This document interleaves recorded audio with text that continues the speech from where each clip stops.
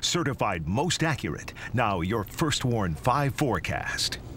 Well, good Wednesday afternoon, mid-Michigan. Quiet conditions for the remainder of your Wednesday, at least during the daytime hours. It's tonight into Thursday morning where we do have the potential for some rain and some thunderstorms, possibly on the stronger to even severe end. That disturbance that's off to our west in Minnesota, that's where that disturbance will first be firing up those rain and thunderstorms, and then that will just be moving into our area into the overnight tonight. So again, the remainder of your Wednesday looking dry, just increasing clouds into the overnight hours.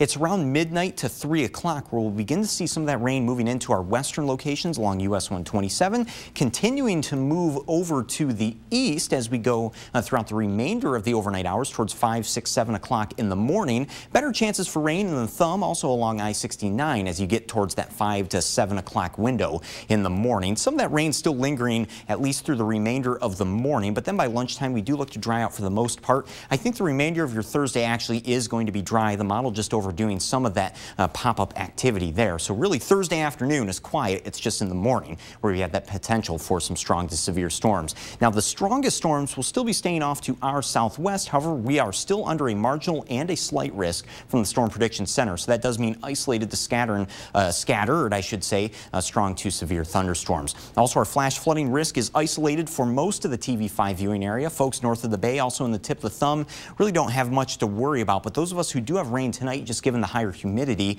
we do have that possibility to see some higher rainfall totals, also some damaging wind gusts as that line of rain and storms does move through the area. We're talking wind gusts 58 miles per hour or greater in some of those stronger storms. Overall today, a high of 83 degrees. Tonight we settle down into the upper 60s, still staying humid as well with that more humid air mass. But then that humidity does lower into Thursday and Friday, spiking on Saturday. That does correspond with our next chance of showers, but then into next week going down once again, also catching a break from the heat. We're talking 70s from Friday into next week as well.